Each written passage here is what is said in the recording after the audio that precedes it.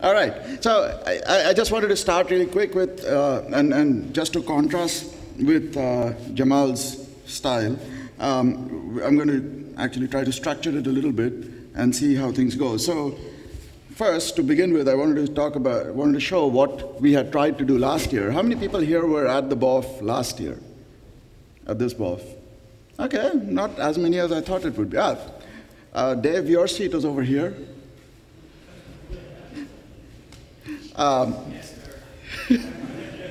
It's to save the mic runners from having to run up and down. So I just wanted to show what we did last year, and it was a 4.5-hour session, and it was kind of fun and interesting and everything else. And I wanted to set the context of how far we've come. So as you noticed, last time I called it the fantasy agenda, and it was 3 pages long and had a bunch of output. So since then, progress has been made. In my mind, and people can disagree, and I want it to be interactive, so if I encourage people to disagree or add points or subtract points. But I think in my mind, the 3 most substantial and impactful things that have happened from a switchdev perspective is we've added on the 2-phase transactional model. This was, I think I've personally lost about 3 days of my life in discussions around whether it should be a transaction model, how do we guarantee resources will not run out, and software and hardware and all of that. So this is actually a big step forward. The other one that has probably taken 10 days of my life is hierarchical operations, like if you have devices that are stacked on top of each other, how are you going to deal with that? And I see the Mellanox people taking pictures because Mellanox took pole position. This is, I think, if I remember correctly, Dave's last year's statement was one of the most significant things that will happen in the space of switchdev will be a hardware vendor stepping up and saying, I'm going to submit a driver, and that happened. So it's a good thing. It's going to make everything move forward. Looking at things that, again, actually, before I move forward, anybody want to add or subtract from that? Things that people think are very significant, things that we should all be standing up, sitting up, and taking notice on? I'll take that as a no. OK, so immediate things worth looking at, right? I mean, there are, in my mind, one of the things we've talked about, in NetConf at least, is there's a bunch of things that an SRIOV embedded NIC, or a NIC embedded switch, rather, has that could possibly benefit from thinking about how switch DevOps are evolving. So I would encourage everybody to go see how their particular devices' switch functions could be leveraged or could be cross-leveraged with switchdev, because here's a statement I want to make, and I want to, again, for people specifically who are in the path of building ASICs, I want you to think about. Your NICs today have switches that may or may not have limitations. These limitations will go away over time. Whatever infrastructure we put in has to be forward-looking, not backward-looking. And I would say the forward-looking model is make all the switches look the same, because they will eventually have the same functionality. So use the infrastructure, move the ball forward, rather than coming up with more and more divergent methods that eventually result in the Linux way of doing things being divergent, which is a problematic state that Linux gets into. For any operating system and for any user operation, the more divergence you have, the worse it becomes over time. And obviously, being open source helps in that space. Clearly, there's a bunch of work to be done around stats, as we talked about in the previous BOF about a half an hour ago. This is one of the places where hardware always falls down, because stats and the way they get reported are always problematic. Well, it's a place where Linux has fallen down, too. And a place where Linux has fallen down as well, yes. It's amusing. Right now, if you do an interface dump, you get 2K of information, and only like a couple bytes of that are the useful statistics you actually want from the device. So that's a really silly design, and it's a really poor user experience. So and the -S, ETH tool -S is the bane of many, many devices' existence. Yeah, it's really a pain point. So yeah, I mean, yeah, exactly. It's all about interop, right? Linux, the open source infrastructure allows interop, so we have to pay emphasis to that. There's a couple of things you'll hear about device management that, oh, by the way, did I tell you that there is a surprise list of speakers I'm going to pull up? And Jiri, I think you just guessed one. So device management is, again, another painful user experience. You don't want to have, on this device, do this, on that device, do that. Go find the wiki page, go find somebody's random email. So I'm starting to have an opinion that there's a minor exception to that philosophy, and that is the act of creating devices. Yeah.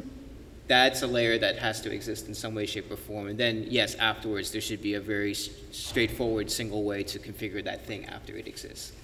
Yeah, actually, that's what I meant to say, that there needs to be some sort of ops that people understand are standard.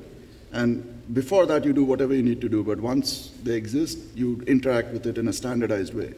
One thing, I mean, we are learning this, Cumulus has seen this over and over again. You don't want to operationalize anything that requires the user to have to go figure out which device have I installed, when did I buy it, what OS am I running on it, or what distribution am I running on it. That just destroys the end user experience. But each device has to be able to get there, obviously, on its own. Resource management, that's my personal pet peeve. With the two-phase going in, that's hopefully something that we'll also actually do some work in and step up and provide software and patches for. But this, to me, is one of the single largest spaces where we as a group can influence the hardware as well to make sure that accounting and early notification of running out of resources are well reflected. But software also has the ability and the awareness that there is resources underneath it that it needs to be able to manage. It's very similar in my mind to like managing a translation look-aside buffer or something like that, where you need to know what's underneath and you don't oversubscribe it. And I wanted to remind people that data path modeling is a different BOF on a different day. So keep that subject for the next day. So this is, I think, in my mind, the immediate things that I would expect patches and code to be submitted, to be reviewed, for ball to be moved forward in the short term. Anything that I've left out, anything that, well, actually, there's the TC part, but we already covered that in a different BOF too. And that's why I left it out here. But anything else that, that people think, or people are working on, that they want to say, hey, I'm working on this, pay attention to it? Who's got a floating mic? Here. Doesn't have to be recorded. Right next to you. Yeah, we have a couple of problems we encountered, and we would like to present it. And I think half an hour will be enough. Yeah. So maybe you we have can a do it. speaking slot. It's a slot. Yeah, you're the first speaker, by the way, so get warmed up. It's the next thing. Okay, cool.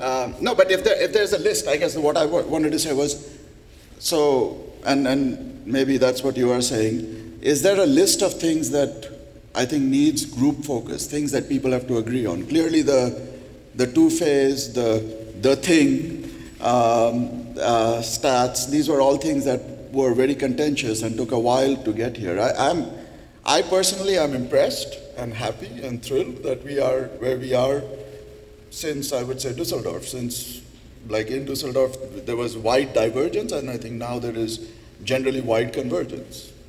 I think that's a good thing. Anything that I missed, anything that people think we should be looking at hard from a... All right, so continuing forward then. Mellanox, Jiri, come on up. That's you. Yeah, we have a couple of slides, so could I? Yeah.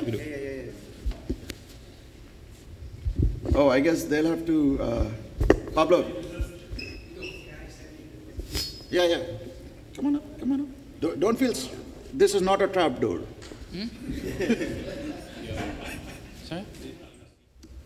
Yep, we have a lot of t-shirts, like these ones, right?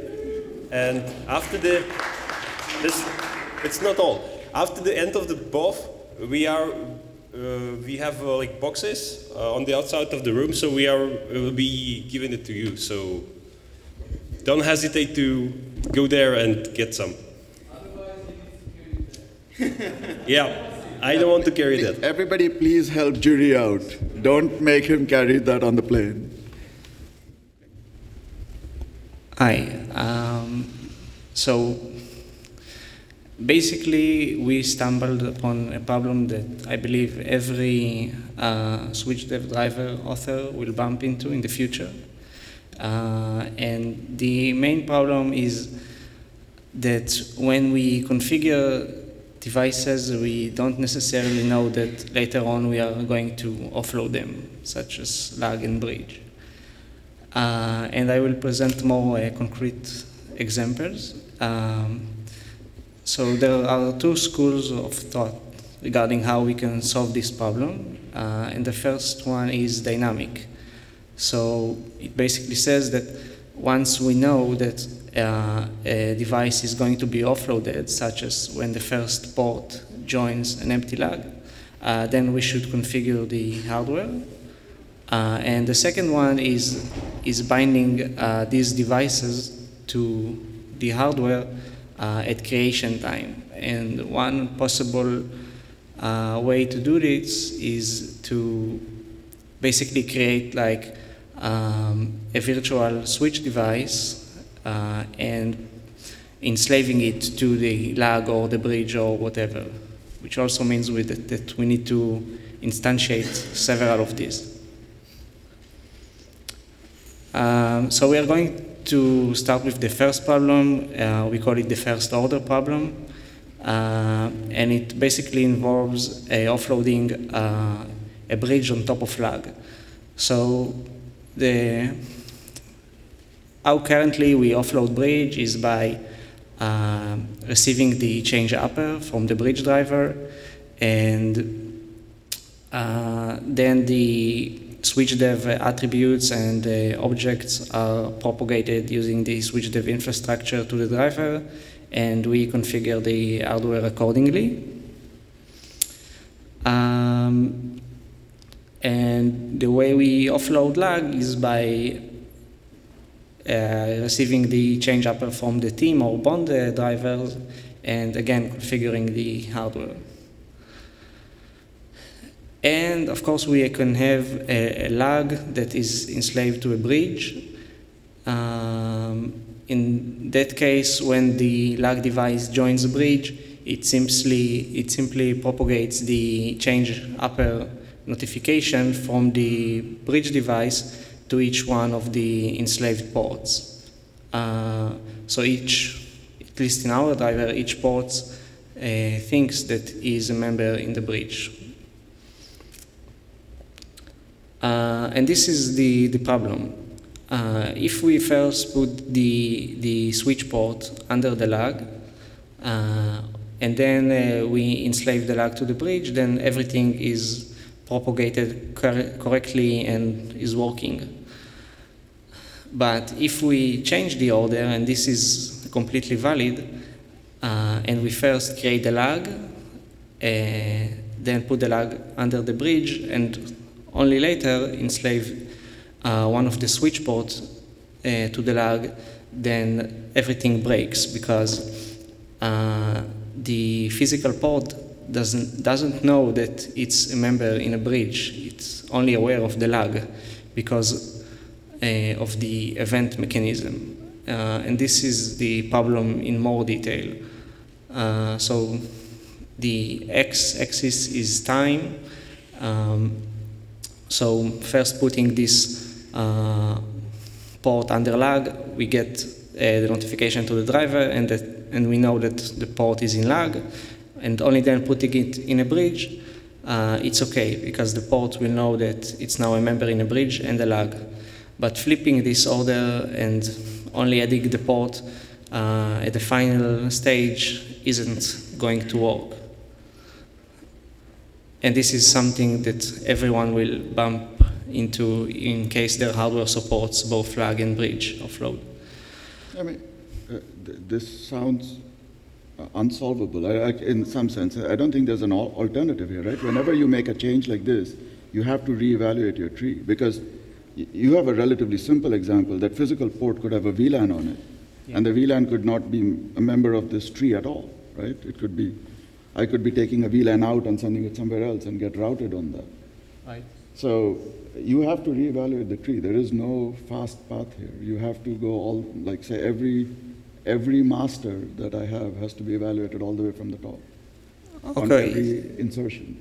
Yeah, so I think you're basically stating the static approach where we know from the first step that this is going to be offloaded. Yep.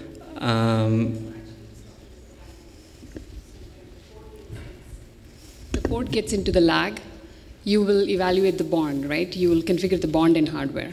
Yeah. And when you're configuring bond in the hardware, you have to walk its relationships, that is upper devices, to know that it is part of a bridge. Yeah. So I think I understood his point just now. So you're saying the case where the devices are dynamically going from offload to non-offload case, is that what you mean by dynamic? non-offload. No, but by dynamic, I mean that. Dynamic means that. You don't need a microphone, okay, I got it. Yeah. I don't need one, but dynamic means that when you create a network entity, whether it is bond, bridge, Yeah. VRF, you don't know at the time of creation whether it is auto offload or not. Exactly. So it's So this is offload dynamic, and comparing to the static that you know in advance. Yeah. I'm just going to drop this mic here. Maybe I'll make Harrison hold on to it. Okay. So you're talking about just whether the devices are dynamically being brought in and out of offload case. Yeah. You still have to evaluate the whole tree. I don't see a way around it. So one solution that we want to propose, and this is something that is currently not in code. The problem is in code, but the solution isn't. And is that when the port joins this slug or whatever umbrella device like a bridge, it's basically sending this notification that we can call it switchdev change lower, and then devices that are interested in these kinds of notifications, and currently only bridge registers a switchdev notifier, can simply get it and see that this device is a lower device of them and play back all the settings. So in case of bridge, this will be the change upper and the switchdev attributes and objects. But I like the idea, but you'll have to do it for all devices. I mean, like I said, when you get to VLAN routed, you're going to end up doing You're right. This is exactly what the next slide stated. It is much more than that. Yes. So, like Shrijeet just mentioned, this can get very complicated in the future, where we need to offload other kind of devices on top of this team and bridge. And in this case, we probably need to make sure that all these settings are playbacked in the correct order. And another disadvantage is that we will probably have very complicated rollbacks in case we need to error out. Because, and this is something Matti mentioned, if you are going to offload a router on top of this bridge, then we suddenly need to offload all these routes to hardware. And this is something that can fail. So I noticed there's a teaming driver, not a bonding driver in this slide. Sure. Oh, no, actually, Nobody actually uses bonding anymore. Right. But I will actually make a... I will make a point for Jiri, because if actually the teaming driver is cleaner here than bonding. The bonding driver right now has very weird complexities with link speed and valuation and things like that. So this problem, even for the pure software stack, exists if you're using the bonding driver right now. I think this might be, I'm mostly looking at Dave to see which way his head is shaking. It might be an opportunity for us to clean up that part of it as well, if that's a risk worth taking, because this stacking problem with the bonding interface right now is kind of weird. It goes to eth2lops to find link speed, and there's all kinds of bizarre loops that it creates. And didn't we have a set of patches recently specifically to add fake speeds to software devices Yep. so that this Yes. thing would work? Yes. Yes. So- Yeah, it is a problem. But Yes. I don't know. But isn't the link speed fundamentally part of the algorithm that that bonding module is trying to implement? No, it's part of the algorithm. It's just the teaming driver is very clean. You have clean notifications. You take action asynchronously, as opposed to synchronous inline calls, which may get stuck and then you don't know where it fails. So this problem is a very real problem, and if you're going to go put infrastructure in place, maybe it's worth investigating that across the board. So I'll say one thing ahead of time. Any solution that doesn't have extra state involved, I prefer. And that's why I kind of like the notifier idea, because it says, hey, layer that knows all the information already, please re-execute all of these actions. And it already had to store all the information anyways. There's no duplication of information anywhere. But anyways, please continue with your presentation. Okay. So a different solution is, like we stated previously, is to make this lag aware of the hardware from the creation time. And one possible implementation is to simply instantiate this switchdev 0 device. I don't know how. And enslave it to the lag device. And this means that we have a direct pipe to the hardware for every configuration that is done on this lag or a device on top of it.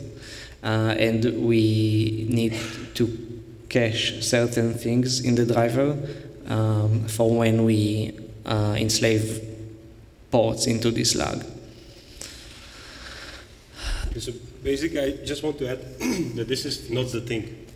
No, this is not the thing. No, this is just you can have you would be possible to have like a couple of those virtual ports, which would be only used for in order to bind some team or bond or bridge to the to some specific hardware. So it's rare, and it's just an idea.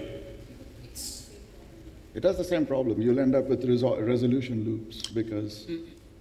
So in that direction, actually, you're not caching anything, because whenever a bond was created, you create it in the hardware, and whenever you configure it, whether there are ports in the bond or not, you configure the hardware. But you don't know that, right? Because you might, as I said, later you might decide to take one of the physical ports and VLAN them and split them, in which case your previous structures have already been built and no one knows to replay them. So then you end up caching, which is the last line of the previous slide, and then refer to Dave's comment about caching. Well, what is the scenario that you cache again? If you have a hierarchy and you're using some other device to sort of resolve the hierarchy, right? Somebody has to remember that there's a hierarchy and you need to go rebuild. That's the cache. If you're reevaluating everybody, then you don't need this extra anchor. No, but again, if I had attributes, I had a notion whether a VRF or namespace is offloadable, or bridge is offloadable, or bond is offloadable, and then for each entry in those tables, I just configure the hardware immediately. I don't need to cache anything in software. All is offloaded immediately to the hardware. Right. But somebody has to remember that it was offloaded or not offloaded, and whether it needs to be reevaluated or not reevaluated, right? So if it is offloaded, of course, but this is orthogonal to that. Whenever there is a rule in software, I have a flag that state whether it is offloaded or not. And if there is a container, again, network entity which is supposed to be offloaded, all the entry in this entity are offloaded. So if there is a failure, of course, then we need, this is another topic. Oh, you're saying every device would have to register as an offload device? Exactly. Every device has an attribute. Is it reflected to the hardware? And it goes back to Jamal's statement. It's not a binary. It can be either reflected or not reflected or both. But once it is reflected, it's the responsibility of the driver to verify that all the tables that should have been reflected are reflected, indeed, exist in the hardware. If not, it's a bug. Okay. And then it's stateless. So the second problem, and all three problems are entangled together, is what we call less port standing.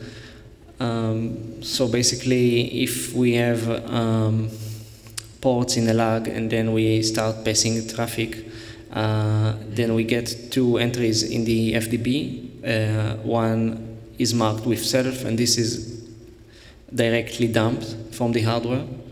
And the second one is from the software bridge driver, marked as offload because it was externally learned and the driver notified the bridge. Now, in case we remove the last port from the lag, then it's no longer offloaded, so this FTP entry is deleted from the hardware, but the one in the software bridge still exists, which is inconsistent. And there are two solutions to this problem. The first one is the dynamic one, and is simply to introduce a new event called FDB flash, similar to FDB add and del, and then the bridge driver will simply flash all the FDB entries pointing to this lag or any other device, any other upper device on top of this lag. And the second solution is again, if this lag is always offloaded, then we don't flash this hardware entry when the last port is leaving the lag, and therefore we don't need to flash the software bridge entry as well. So I like Dave prefer the first solution, but I understand that other people. What? So the summary is simply this in my mind. See if I got this right. Either you reevaluate the whole hierarchy, option one, or you have optimization that says, of the hierarchy, certain devices have registered to some master database, and that master database is going to optimally reevaluate pieces of the hierarchy that changed. Those are the two choices. Right? My opinion is we won't get two right. Let's do it with one, and if we can optimize it later, it's an optimize it later. But trying to start with two means we are going to end up with all kinds of inconsistent state. And I'm sure it can be made to work. It makes me nervous. Wait, what you are you meaning? I'm saying just reevaluate from the top. When there's a change, just. So you say we go with the dynamic approach. Yes. Yeah, that's why we are presenting this, because we are not sure because there are advantages and disadvantages for both. So we have to choose the lesser evil, I would say. So if the lesser evil is dynamic, I don't know. Some people might think otherwise. I think that one of the strong points of starting, at least with the dynamic one, is that we don't change the way users are accustomed to create devices, and we don't change anything that is user-facing, so we can always revert this and try something else if it doesn't work. Let me take the second approach, just that we will take the right decision. Okay, so now we know who's on which side. Yeah. Okay, got it. So the problem with the first approach is it is undeterministic. You don't know what will happen eventually. So you can configure millions of routes and it will be okay, and then some user will add a port to your bridge, and suddenly all those million routes should go to the hardware, and you don't know which one of them will fail or not, what will happen in the hardware, how the LPM look like, in opposed to the static approach, in which on per configuration you can return success or failure according to the hardware capability. And this is something I don't know how to solve. I don't see that as a problem. I mean, in either case, you'll have the fib in the kernel somewhere. The fib isn't like disappearing, or the FDB is not disappearing. So I think the important point is that if you do things this way, then you're not in the context that created the conflict Yes. to begin with, and therefore you don't have anyone to signal the appropriate error to. And that's an interesting issue to think about. But we don't have to signal, right? I mean, authoritative answer exists. The kernel still is your master database. So you don't need, my counter to that would be, you don't need a second entity to resolve things for you. You can still make the same choices you would have made at the beginning of time. But it might be suboptimal. You might have to roll back all the way to the top of the tree and reevaluate.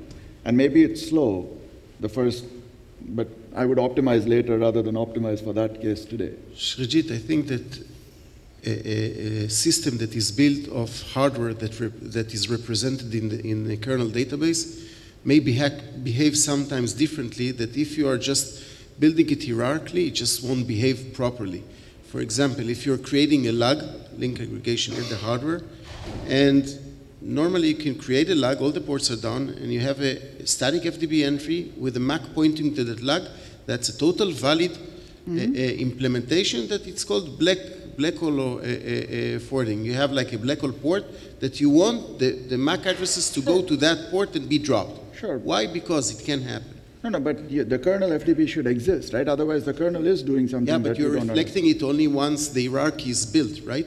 So now what will happen is you will create a flood in the hardware. That entry won't exist. Entry doesn't exist in the bridge. It just floods. It won't go and create a log and say drop that packet. It will say, I don't know this MAC. I'll flood it, because at the hardware, at the kernel level, there were no ports related to that team or to that bond, so it doesn't reflect all the MACs that is related to that port, right? So you created a different behavior. I'm not sure I followed the example completely. Am I the only one? It's bond without ports. So you have a bond without ports, so this bond is not configured in hardware, right?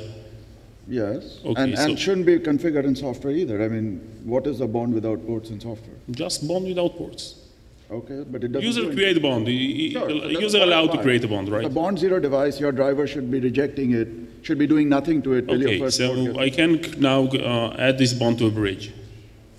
The without ports bond to a Without bridge. ports, right. You still don't have anything. You have nothing to do here. Right. Okay. And then on the bridge there are a lot of other ports. I'm playing along. Yeah. So Right. no, I'm No, playing along. So nothing happened yet. Yeah, nothing happened yet at this point.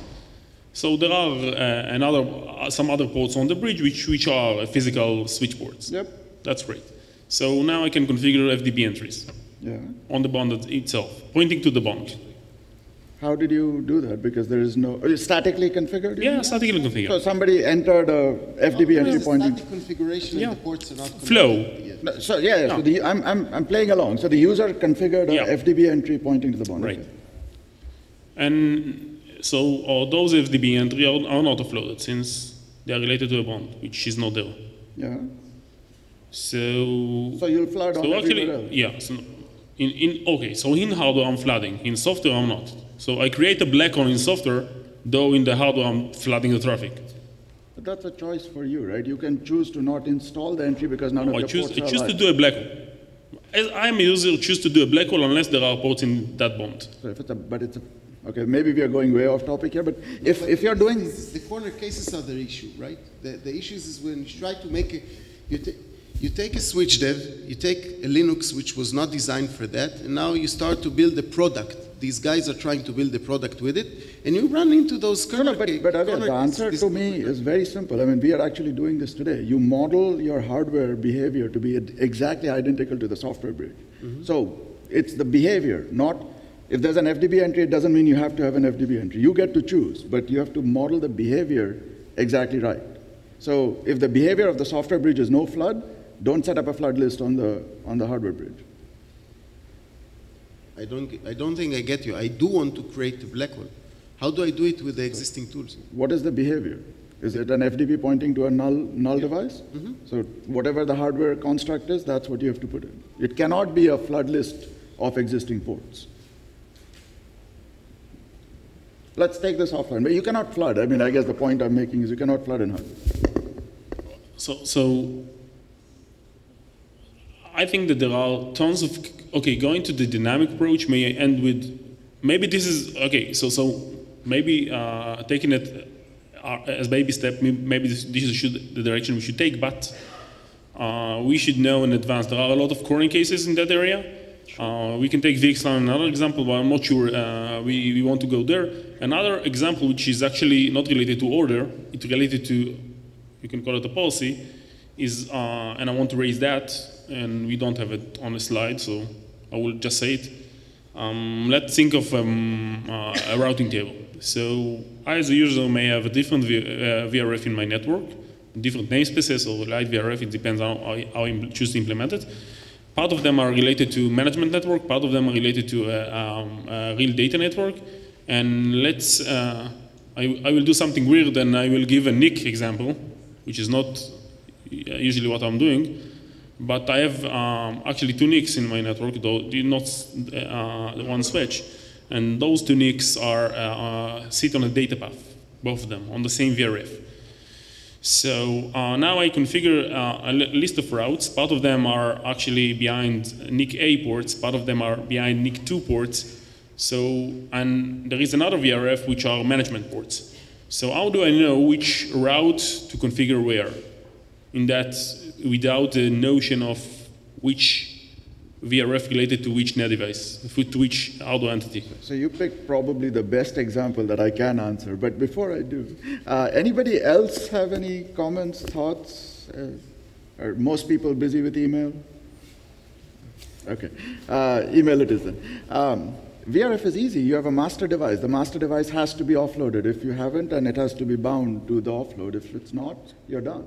No, so okay, so if the VRF is bounded to some virtual device that give it the policy, that's again, so this is the static approach. But that's the one, well, that's not static, that's the offload part, right? You're indicating, we haven't talked about route offloads anyway in general, but I'm assuming just like FDB offload, the moment you say route offload, you have a device or an anchor that route exists in, right? The moment you have that, you can resolve that. No, but okay, so if you're referring to the next of device, so it is not good enough because I have, okay, so I have a route pointing to the next of device that is on device A. I have another route. So this is why VRF works, because to begin with, your device is anchored to a master. That master has to be offloaded into the right device. Right, so you are chaining the VRF, the switch device entity, the hardware switch device entity that is responsible to offload that entity. Yes. So why bridge is different than VRF or bond is different than VRF? Bridge also, you're doing a device. It's just that you're not explicitly registering it. You're just marking an FDB or a rule as offload. From the rule, you have to work backwards to see rule points to a next hop, points to a VRF. Just like FDB points to a port, points to a bridge, points to offload, right? Yeah, but again, why VRF is different than... No, it's not, is what I'm saying. No, but... In all cases, you're taking something that is specific. Either an FDB points to a port, right? And therefore, the bridge and the port are offloaded to a particular device. So I guess the question let me give you your harder question. What if I have a bridge with some ports in one device and some ports in a different device? Right. That's the harder one, and I don't know the answer. No, so I can choose to fail it. Or to support it or not. This is my choice, right? But I have the knowledge to handle that. So that's a good, yeah. I don't have a strong answer. Anybody else? Start with not splitting, right? Baby steps. Start with offloading only within a device. Don't go across devices. Yeah, I would probably start there.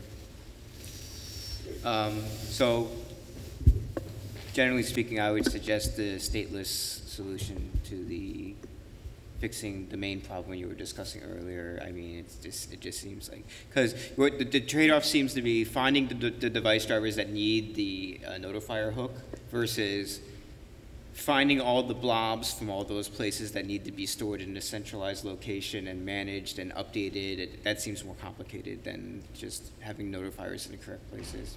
That's just my opinion. And Ito, actually, to add, you said something very important. The stateless model is also not user visible. If we want to change a policy later, we reserve the right. If we introduce the alternate method now, we have to keep carrying that forward. And I don't think the win is sufficiently enough. Okay.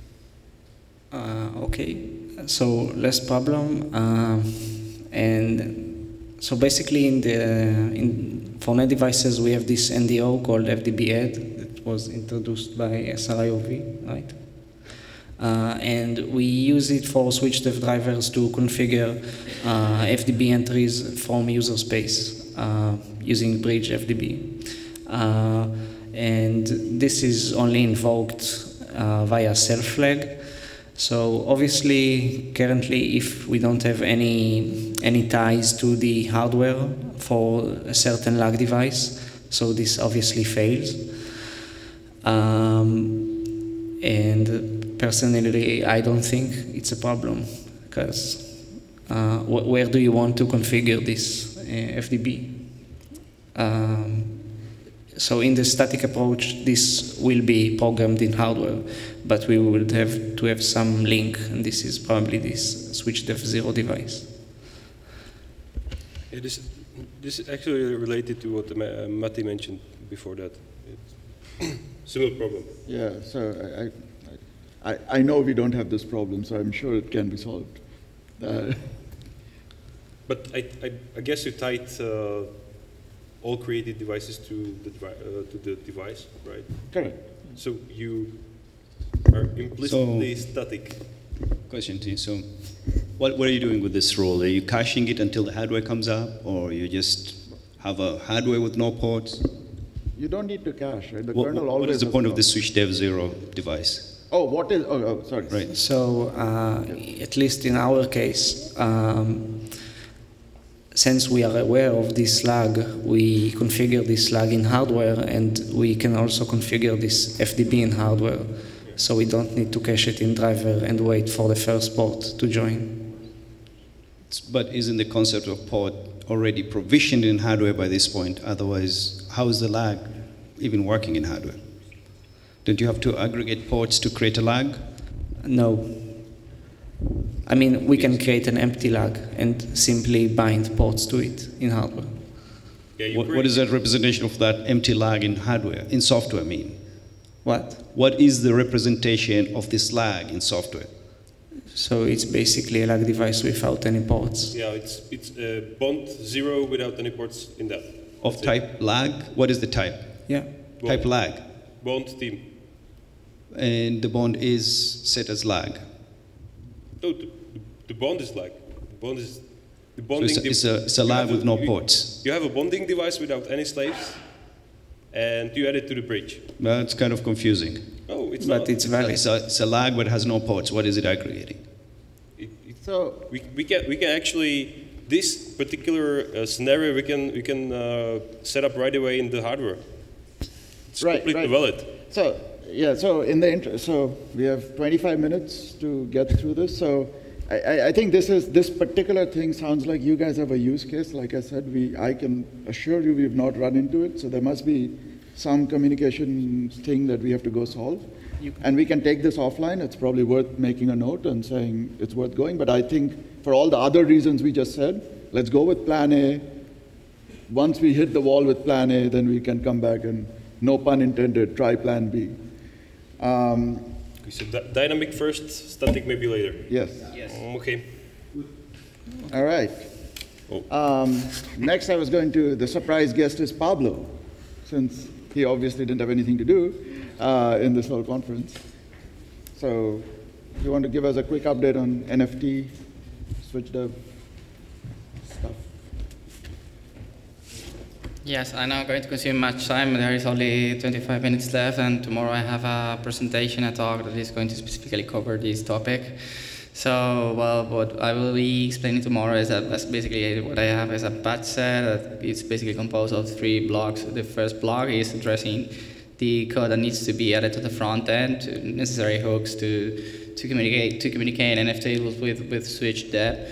There is also code that we've been also talking about in the previous, in the TC workshop, is independent representation that should be possible to be reused by other front ends. Basically, it's based on the code that we have in user space. It's capable of representing payload matching, payload mangling, meta matching, meta mangling, and actions.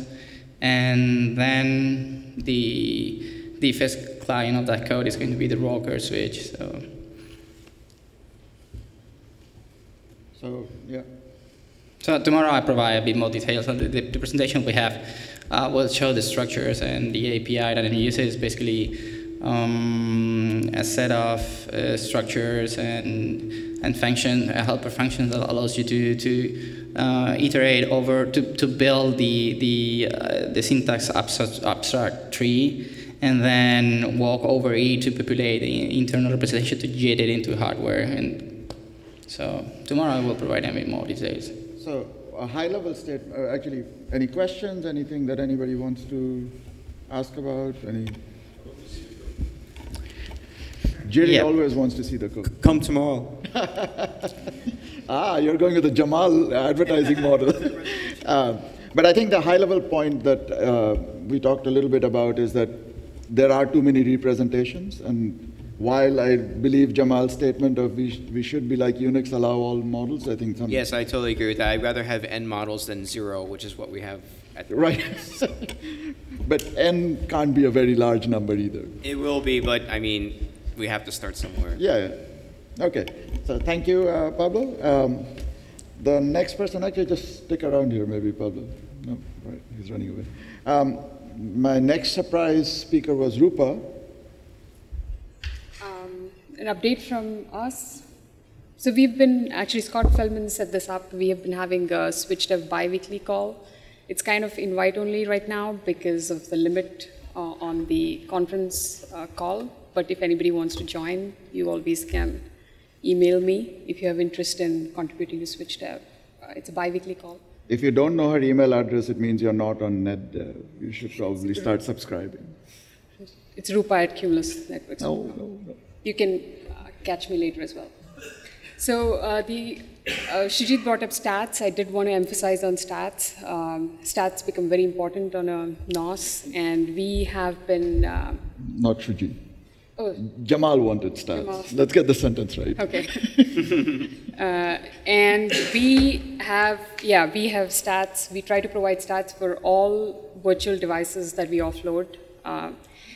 One thing, I wanted to bring switch port stats. Jiri and I talked about it a little bit yesterday. So we do provide hardware stats on the switch port stats, which becomes very easy for monitoring daemons like SNMP and so on. Basically, we have ETH tool stats, and also the Netdev stats we pull from hardware, and we add it to Netdev stats whenever anybody calls whatever, IP minus S on the Netdev. And apart from that, we have VLAN dev stats. We have some hooks. We carry patches, but we do want to integrate them with switchdev at some point. So basically, it will require a switchdev API to query the hardware if that particular logical device is offloaded, and then add those stats to the Netdev stats of, for example, bond or bridge. ACL stats. I know there was some discussion about TC and rule stats, and again, the same model. We do try to, we have our own API and cache in the kernel because we run a user space driver today, but which pushes stats into the kernel. And then there is an API which is hooked into for ACL rules, which calls into this cache, hardware cache, and returns the user or adds to the software stats. That will apply to VRF and MPLS and so on. The other thing that I wanted to bring up was port splitter management, which was, again, came up in Jiri's talk, or Jiri discussed a few days back. And what we have done there is, which works very well, is we provide a user space management interface for the user to indicate which ports he wants to split. And then we create the netdevs based on that. And today we use a user space driver, so we use a TUN-tap device. So we create a TUN-tap device with whatever the user has indicated his request to split. So for a 40 gig port, if you want to split it into 10 gig, we create 4 TUN-tap devices. So that's why I was indicating that we should have an abstraction to a switch port abstraction, which netlink you could configure, tell the switchdev driver to actually specify the port and the hardware, whatever the logical port in hardware, which it needs to map to. so the switch driver can understand that it's being split. Other than that? So I wanted to make a quick interjection about stats. So one thing that is very important, right? I mean, we talked about this a little bit with classifiers earlier. When you're looking at things from a NIC host perspective, you know what traffic you're originating. Being able to have every last detail of every last stat is a little less important. I'm not saying it's not important, but it's not as important as if you're a middle box. You have no idea what just came your way. You have no idea what you just did. If there's any component anywhere that is doing something and not recording it, and you can't go back and look that this did it, you're in a world of hurt, right? This is a very important psychological thing to think about, because if you have a classifier entry that dropped a packet and didn't tell anybody about it, you have no idea who you just dropped, and no one can find that packet, ever. Okay. VXLAN. So again, we have had hallway discussions about VXLAN offloads. One thing that I wanted to bring out there was, so we have found some solutions to some problems with keeping FTBs in sync when you have a VXLAN device and a VLAN device both into a bridge. The VXLAN device has its own FTB and the bridge device has its own FTB. And we have there are cases when MAC moves from remote to local, when the VXLAN driver today takes a long time to age the MAC, which kind of creates problems. The MAC is both on the VLAN device, in the bridge FTB and the VXLAN FTB, pointing to two different ports. So we do have some patches to actually keep those FTBs in sync. That is, if we see a MAC move, we try to bring the FTBs in sync by introducing an NDO op from the bridge to, if the lower device has its own FTB, we try to delete it proactively. So that is something which might... Did everybody understand the problem? Was I realized that I should probably show a picture, but So this is a structural issue, specifically if you have a bridge with a VXLAN device on it. Picture. Oh, you have a picture, but we can't... Yeah, okay. Sorry. That's okay, but if you happen to do, I guess...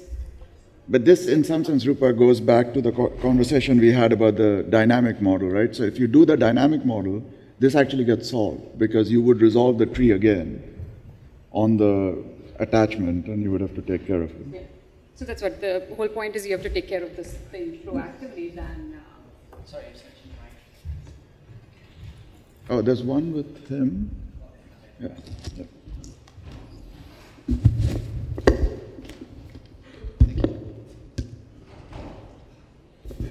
Yeah, I have a small comment to the problem you just described. I think that maybe you can just use FDB-add or FDB-del notifier from the VXLAN up to the bridge, and that I have thought about that actually. I was thinking of, you already have a switchdev FDB learned notifier, right? Yeah, that's it. Yeah, we have tried to use. There are some corner cases. But when you get to it, we could. So the quick solution was to actually introduce. Okay, let me say it this way. The solution. There was one problem with MAC move from one direction. I forget. From outside to inside. Outside to inside the bridge. What we did was it was quicker to actually introduce an NDO call from. So the bridge driver knows that the MAC move has happened, right? Mm-hmm. It has moved from its VXLAN port to its VLAN port. It knows that it's happened. And it knows that, and it can check for an NDO op. If the lower device, if the port has its own FTB, it can call a del on that FTB. So that's what we did, because that was that was the only problem that was hurting us, and that was much easier than keeping this. I have walked through that. I will probably discuss with you offline. Because you have the switch driver already populating via notifier externally learned FTP entries. Then you have this VXLAN device in between who is also possibly listening to this notifier. And it kind of gets a little Okay. I have another question regarding the stats. So you said that you add the hardware counters to the software counters actually, and you pass it to the user space. So is there any way to user to know the real software counters? Sorry, what was that? I mean, if I'm a user and I don't care about the hardware counters, I only want to get the software counters. So can I get it? One way is, I mean, if the user wants to subtract it, ETH tool is always an option where you can that might not give be hardware specific stuff. That would be, yeah, exactly. And then the user will have to, actually I think some people just do that, they subtract the Netdev stats. Yeah. So it depends entirely on what the device is even, right? If it was, for example, a bridge device with broadcast, it gets very hard to separate the hardware forwarded from the software forwarded. This is not an area of consistent behavior at all. But I guess, Dave, I think maybe a question worth thinking about is, do we want to, as part of the infrastructure, keep them separate? I mean, is there a long-term use to... From the argument perspective of information has been lost, yeah, that's probably the way to do it. Yeah. We have to do it eventually, because for switches, it's not that much of a problem, I guess, but for embedded switch and NIC. No, Jerry, actually it is a problem even for a real switch. So consider the case where like you flooded a frame and you sent one packet towards the CPU and you were expecting hardware flooding to happen. But what actually happened was hardware didn't flood, the software forward flooded it. And the end user only sees, instead of 10 gig rate, 100 megabit rate, right, or something. And you need to be able to see, because if all you're seeing is counters, you can't tell whether software forwarded it or hardware forwarded it. And then you have things like, with the hardware NIC case, the VLAN device doesn't actually kind of exist at all. The hardware is just putting the tags on and off transparently, and there's no way to, you don't see anything in the software VLAN device at all. So I don't know what's better from the user's perspective. This can go into your big statistics. My statistics blob. Another statistics problem. Oh no. Where's Jamal? He's smiling.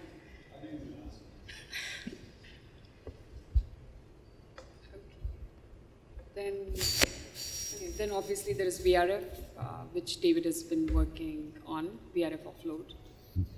Maybe, yeah, we'll discuss problems with VRF. Well, there's a rule one, right?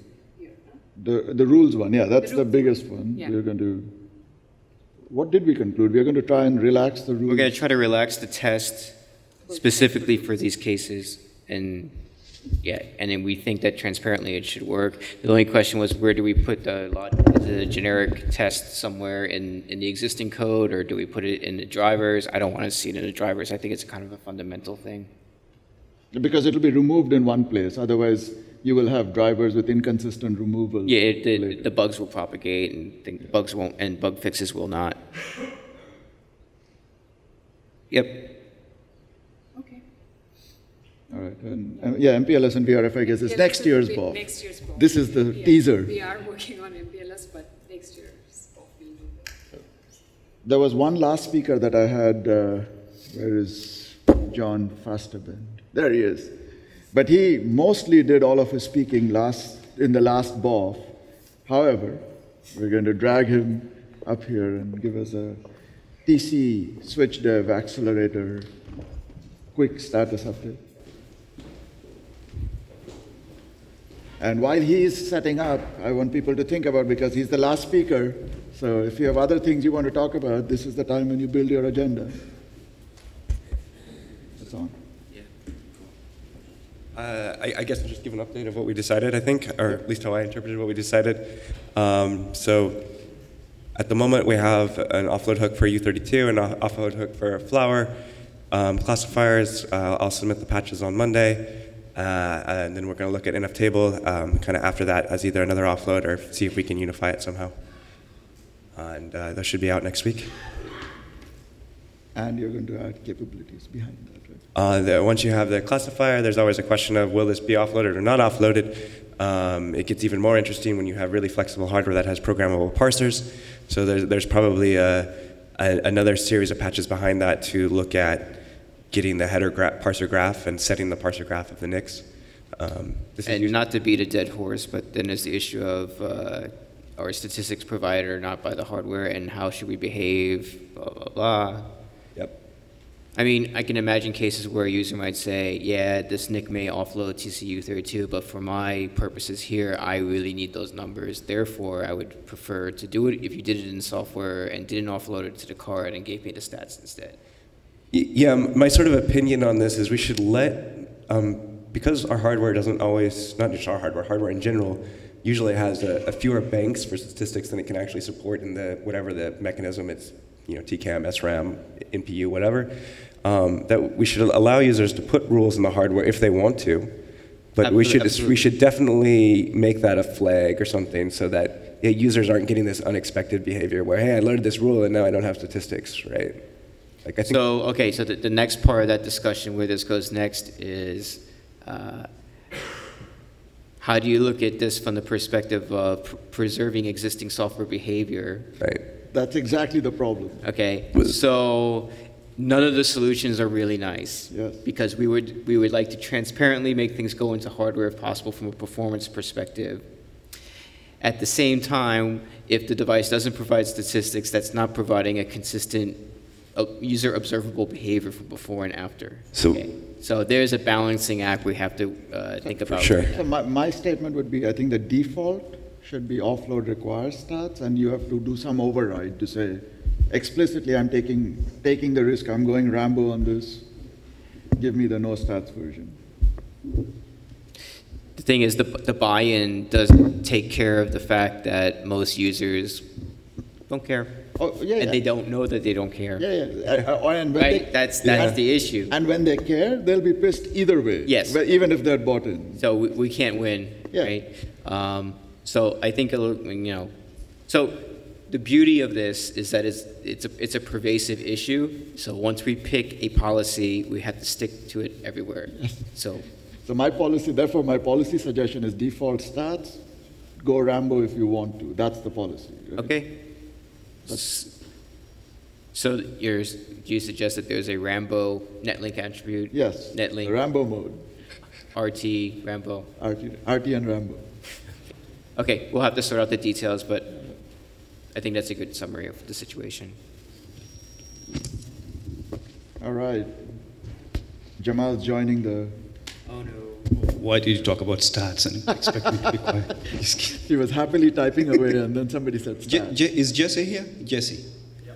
Back there. So what do you think of this idea of stats always being present? Because you may have limitations in your hardware, right? I mean, the default behavior right now that users expect, when I say drop, I get stats with that. How many bytes are dropped? Exactly. How many bytes? But here's the thing. We violate this premise already. The VLAN thing is an awesome example. Yep. You don't get any friggin' stats. If the card is offloading VLAN encapsulation on transmit, you get zilch. Right, but for the drops and accepts, we always get stats today. I understand. You get ETH tool stats, which are per device, random strings and something that dumps from the driver. I mean, you have to go find Yoda to tell you what the hell you just read. So, I mean, as one possibility, you could do, instead of for drop rules, you could actually just put the rule being a count or a track rule or mark it, and then just drop it in the driver and actually increment a stat in software, right? So you could actually pass that drop. The driver can drop packets really fast. I mean, like obscenely fast. You do have to DMA it, and you can't just drop it in the hardware, which is a little less valuable, right? But an explicit count action is how almost every SDK I've seen actually does it. I mean, it seems to work okay. Right. So, I mean, that's one possible implementation. Which would basically be that flag, the Rambo bit. Hit the Rambo bit, and you get an explicit count. Right. So that's one way you could solve it. I mean, we just brought that up when we were just discussing it sitting back there in the chair. So I don't know if it's a good idea or not, but it's one way to solve the problem that's available. So, I'd actually prefer the hardware to drop in most cases. What rates do you get from that? Adding a count action doesn't... With very little CPU, yeah. So, Jamal, you want to know what the packets per second of dropping packets is? It's line rate. On the driver, I mean, It's line rate. You're not. You mean in the hardware or in the driver? 30 million packets per second. In the hardware or in the driver? In this case, because we have no counts, I guess counters are a limited resource in this hardware. In the hardware? Yes. So you're going to emulate this. In general, it's the speed of the actual device. Adding rules doesn't slow down the speed. No. If I'm going to be pushing packets out so I can get counters. That's what I understand. Counters are the same speed. Longer to increment the counter in memory than it will to drop. Let's have a flag that this driver is not fully capable of doing stats in hardware. Then we'll at least. So I think if I understand Jesse's idea correctly, we have the packet in the receive descriptor. We execute the TC action on that raw data, and then we just recycle the descriptor if there was a drop. So this is just an optimization on... I don't know if it's an optimization. It's an optimization. I think this is really interesting because it means that we can provide TC dropping on receive even for devices that don't have the offload capability and get some performance benefit from that. I do believe the performance is not going to be as good as having the counter on hardware. Am I correct in that assumption? I would agree. Okay. Of course. I mean, yeah, so we need a flag just so the user knows that this is what the hardware is. We've agreed on Rambo mode already. Is that the Rambo bit? Yeah. Okay, I'm set. Rambo is the answer. All right. Anybody else wanting to step up? Oh, I see somebody stepping up. Yes.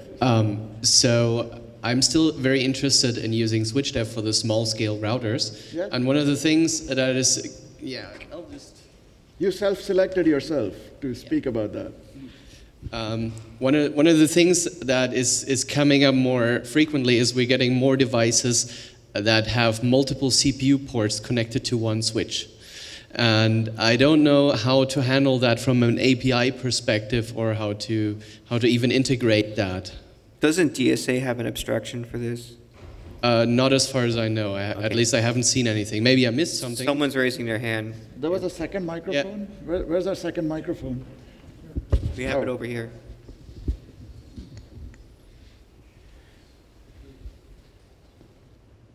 So DSA currently doesn't have that, but I played around with it and set it a bond on top of the CPU ports, which partially works. You're getting problems with MAC addresses. It could be taken further and you could do it.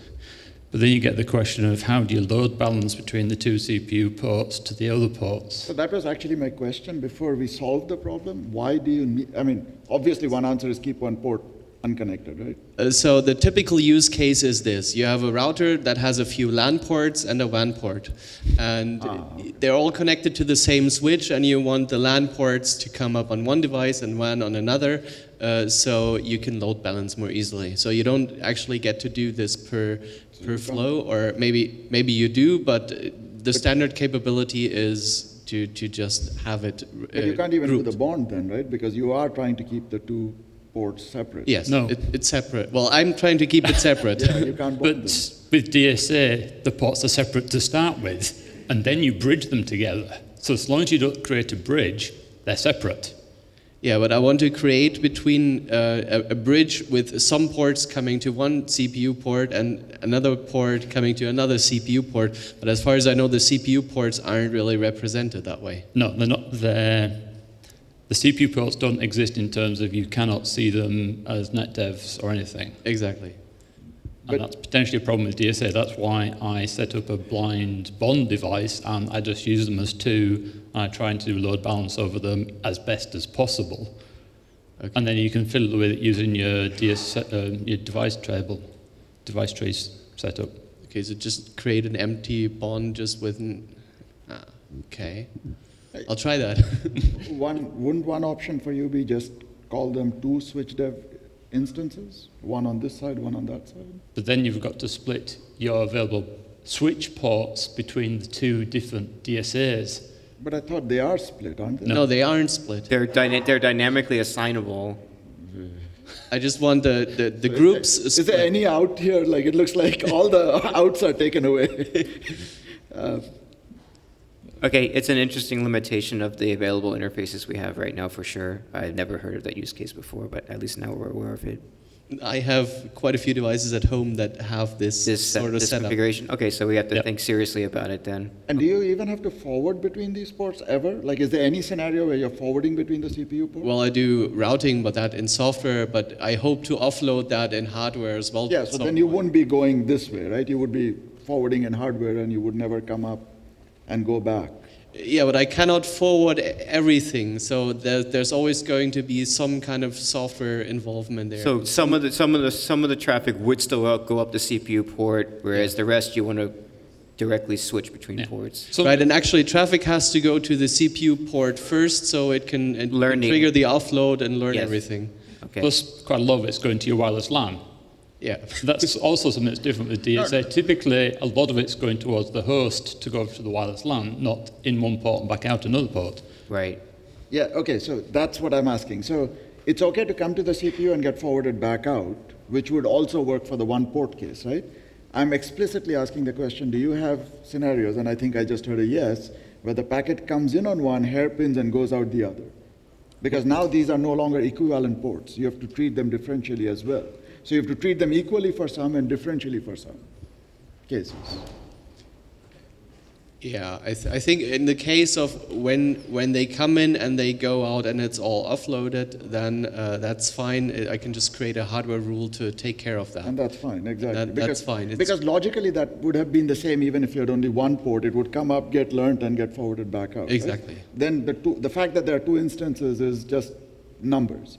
But if you ever end up saying, I have to differentially decide, packet came in here, it couldn't go back out this way, it has to go out the other one, then you have yet another complexity that you'll have to deal with. Is that complexity there? Do you have that complexity? I don't think it has to be internally. It's just if it comes in and it gets routed and it gets routed by the software stack, it should be fine. If it gets bridged by the software stack, it should also be fine because it arrives it comes out on the bridge interface, and then the network stack deals with it, and then it may go out to different bridge interface or something. Or a port interface. You also got to remember the D in DSA. You can have multiple switch chips in a chain. And at the moment, we're missing the logic in the switch drivers to go from switch to switch without necessarily going up and back down again.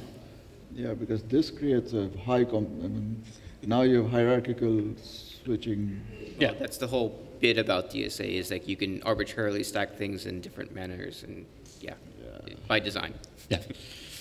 I'm happy that I didn't need this so far. I haven't seen any devices. I'm working with a board that's got 4 switches on it, and it's not nice.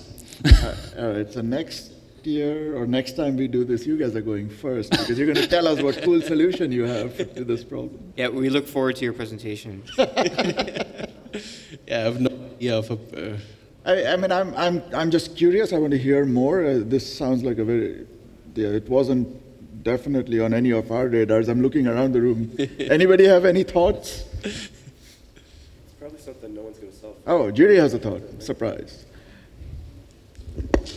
Yeah, I think that for DSA it might be possible to just represent every port, including the CPU ports, as net device, and then you can, by adding it to the ports to bridges, you can do the separation, right? And you can also do bonding on top of that and everything. It kind of aligns.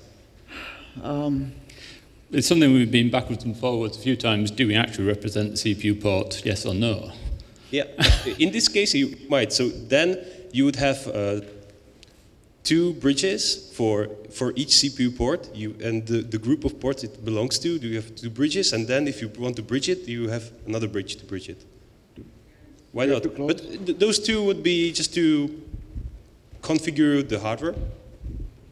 Why not? I think that this might be the solution for you. Yep. So, unfortunately, we're running out of... John, you were saying something. Did you have a comment you wanted to... I just said it sounds like a unique problem. You might try submitting code that fixes it. Yeah. On that note, I think we're out of time, so we're going to call this a day. Thank you for coming. See you again next time.